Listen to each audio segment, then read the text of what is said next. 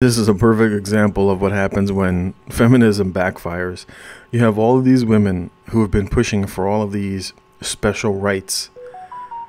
It's just hilarious. It's just hilarious seeing stuff like this. Norwegian Feminist facing up to 3 years in prison over tweets.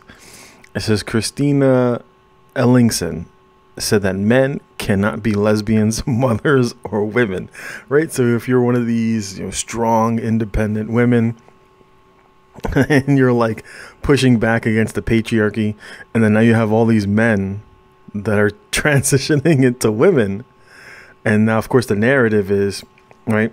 The narrative is fears about transgender people are the distraction from the real struggles all women face.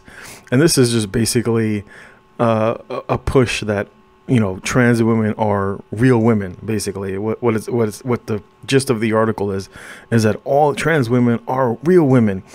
And so if you're just if you're basically a right-wing lesbian now, and you believe, you're fighting against the patriarchy, but you haven't quite accepted the fact that now men can turn into women, well, then you must be a Nazi or a terrorist or some shit like that. And it's just so funny seeing this, because now with the push for all, trans women are real women. And if you're a lesbian and you don't want to sleep with a guy in a dress who claims to be a woman who still has a penis, well, then you're a bigot, right? You're a transphobe. And it says, this is from last year, the lesbians who feel pressured to have sex and relationships with trans women. So now if you're a lesbian, right, you're only looking to carpet munch. And then now society is saying, well, just because they have a penis, it doesn't mean that you're not a woman, because you can have a penis and be a woman. Just like you can have a vagina and you can be a man. So now you have the LGBTQ, which is a giant clusterfuck of weak people in a weak society. And this is what you get. This is the clown world that you get, where you see stuff like this. And this is all indicative of a society that is weak and is going to be on the way out. It won't take many generations for America not to be the most dominant country, and the West not to be dominant in the world anymore. Because when you push this sort of rhetoric, when you push this sort of nonsense, it's not too long before a masculine group of men survey the scenario and say, why are we letting all these people have all this land and resources? Why are we listening to all of these weak people? You have all these mentally ill individuals that are like leading the charge against the collapse, and the democracy is just clapping right along for them.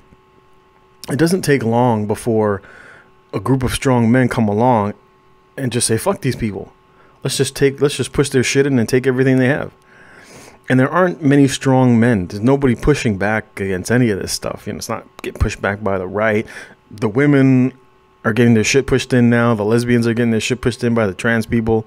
And it's just hilarious watching this. And it's a giant clusterfuck. And then you have a lot of men who just don't give a fuck about society anymore. And they're like, let this bitch burn.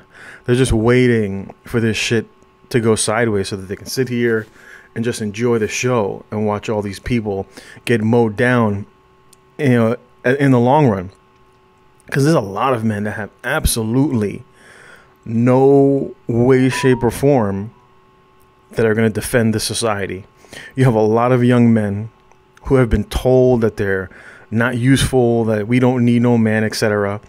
And when the shit hits the fan, they're not going to be there for you. They're not, just like you're seeing now.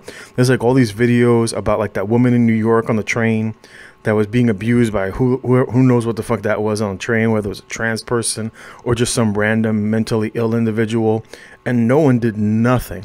You had that woman in Pennsylvania, in Philly, that was literally getting sexually assaulted on the train, and nobody did nothing. The men didn't do anything. And when push comes to shove, no one's going to be there to protect the government. No one's going to be there to protect the country. No one's going to be there to protect the women or the children. And it's all their own fault. It's all the people's undoing.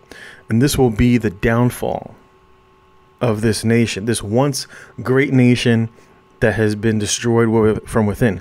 Didn't take any bombs or any bullets from another country. There wasn't another army that the country had to worry about. It was their own degeneracy, just like what happened in Rome. Welcome to Rome 2.0.